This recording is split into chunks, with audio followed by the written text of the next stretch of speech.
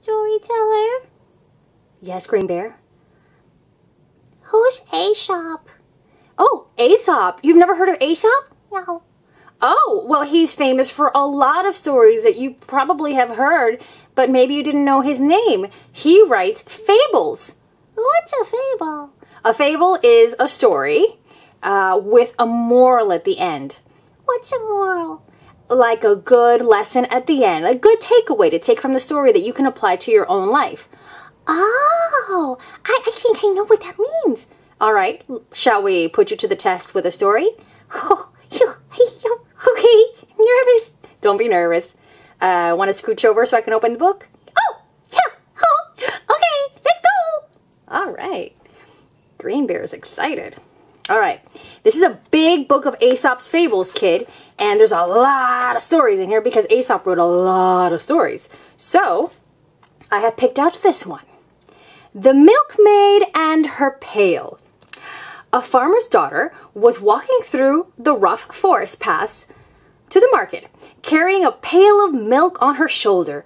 Yes, on her shoulder, because that is what milkmaids used to do, and they did it very well.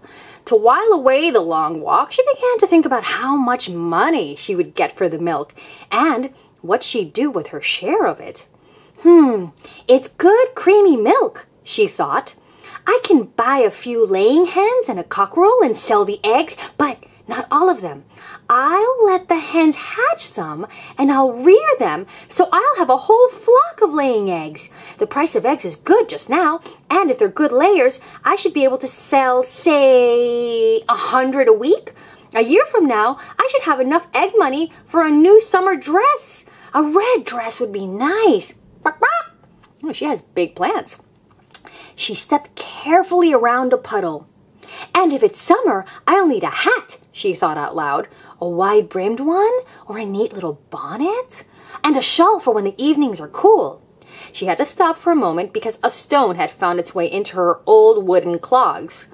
She shook it out, taking care to keep the pail of milk steady, and began to think about the shoes. I'm sick to death of wearing clogs all the time, she said. Clogs are kind of hard. When I have enough egg money, I'll buy some soft, elegant shoes to wear for best and for dancing. I'd love to have some dancing shoes. I'll go to parties and dance beautifully and everyone will be so impressed. The girls will be jealous and the young men, ... She was enjoying this idea so much. She danced a few steps along the path, holding her head high, forgetting to watch the uneven ground. Bloop! A loose stone slipped away under her foot, and unable to help herself, she tripped and fell, sprawling on the ground as milk splashed away and sank uselessly to the earth. Oh, no! The poor milkmaid sat in the middle of the path and cried. There was nothing to do now but go home, with no chickens and nothing to show for the day. That's it?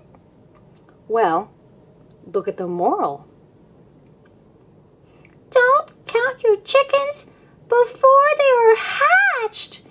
That's where the saying comes from?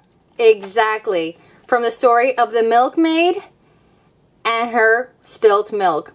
Which maybe, you know that saying, don't cry over spilt milk? Oh, yeah. That Aesop. He thought of a lot of clever things, huh? Yeah.